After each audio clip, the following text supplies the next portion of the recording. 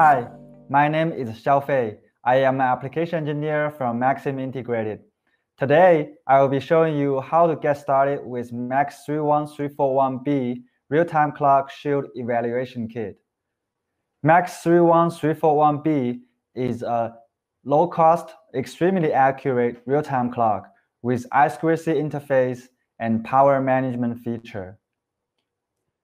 This evaluation kit comes with the Shield EV kit, a MAX32625 Pico board, and a micro USB cable. Now let's take a look at the EV kit. For the evaluation kit, connect jumper 4 to 2 and 3 position so the system VCC is powered up by the 3.3 volt from the Pico board. Connect jumper 10 and jumper 11 to enable I2C communication. Connect jumper 2 to 1 and 4 position so the backup supply is connected to supercab. Connect jumper 13, jumper 7 so the supercab and the system VCC is connected to the IC U1. U1 is the MAX31341B IC. Connect jumper 15 to 2 and 3 position and leave jumper 8, jumper 14, and jumper 6 open. Now connect the micro USB cable from the Pico board to your computer. Next, you need to download and install the GUI from MAX31341B webpage. After installation, open the software. And the I2C slave ID will be showing on the status log. At initial power up, the MAX31341B is in idle mode. No clock is running. To start a clock, go to RTC configuration section. Switch the radio button to the right to enable oscillator.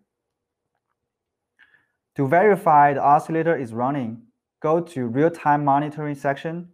Check the auto update box.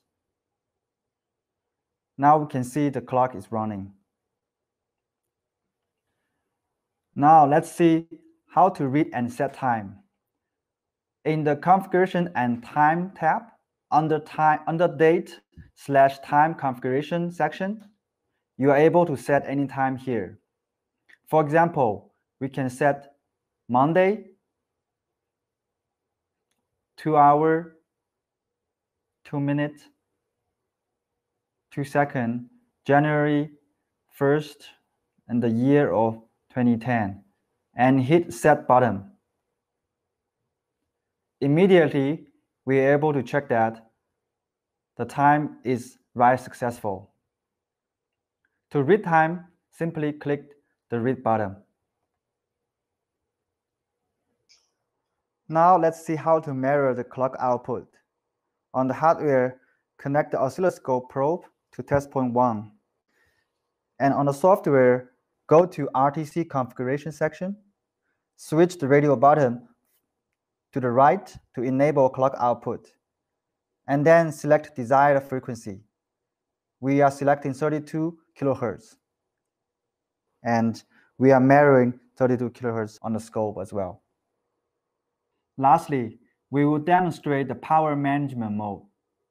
The MAX31341B IC features a power management mode to switch over to a backup supply when the VCC is below the threshold.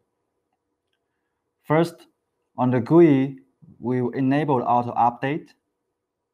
Then, under the power management section, under the supply, select check auto and set the power fail threshold to 2.4 volts.